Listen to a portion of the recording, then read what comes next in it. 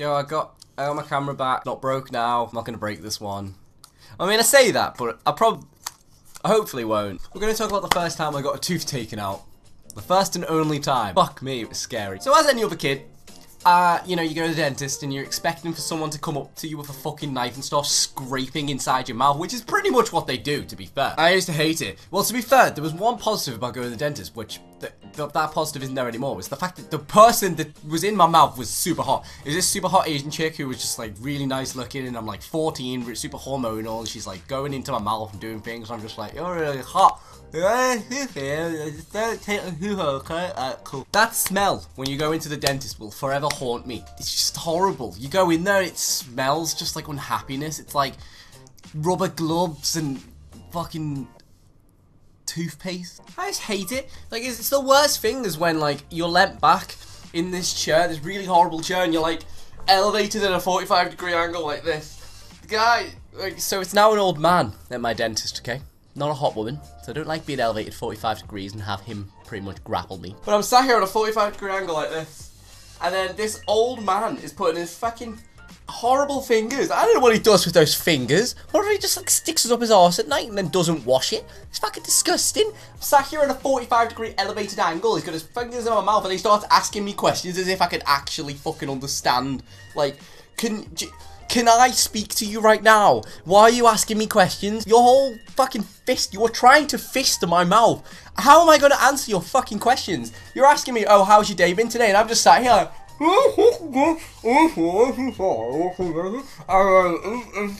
why do they do this? This is like when you go out to a restaurant and you're eating food, and when you just get that one huge mouthful, you know when you sat there and you're like, oh, I'll just take like little bites, and you're feeling very fucking adventurous. You're like, okay, I'm gonna take this one big ass cut. Boom! As soon as that's in your mouth, is everything okay with your food, sir? And I'm just like, ugh, fucking people. The first time I got my tooth out wasn't actually that much of a bad experience. I just have some memorable stories about it. So I get to the hospital.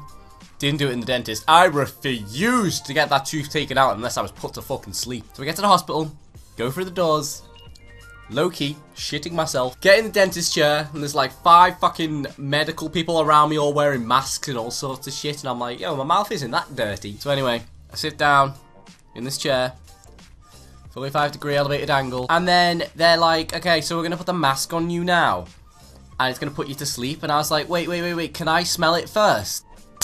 Fucking, it's gonna knock you out as soon as you smell it, you retard. Because basically I wanted to smell what it smelled like. Because they were like, oh, it's strawberry gas. And I'm like, ooh, let me smell it. So I'm like, get this fucking mask, place it on my face. I'm like, oh, can't wait to smell it. I was such a retard as a kid. Like, what the fuck was that about? I always feel like you should have a trusted human being in your life stays in the room to make sure that they do not molest you as you're sleeping. Like, who knows?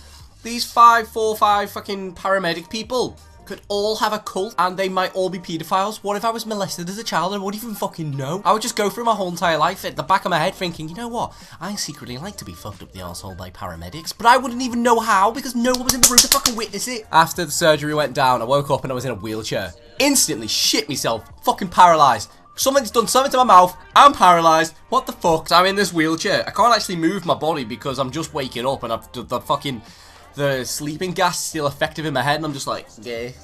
Calm myself down, realise I'm not paralysed. Get out of the hospital, and I'm walking towards the car, to my mum's car. My mum's like, oh, gonna buy you a Simpsons magazine. Yo, did anyone else used to get the Simpsons magazines when you were a kid? It was like fucking 50 pages of a Simpsons comic book. Oh my god. But as I was approaching my mum's car, I was like, oh, I wonder what my mouth looks like. Checked in the wind mirror, fucking, there's a hole in my mouth. It fucking freaked me out. Then I put my tongue where it was, and my tongue could go in the hole, and I was like,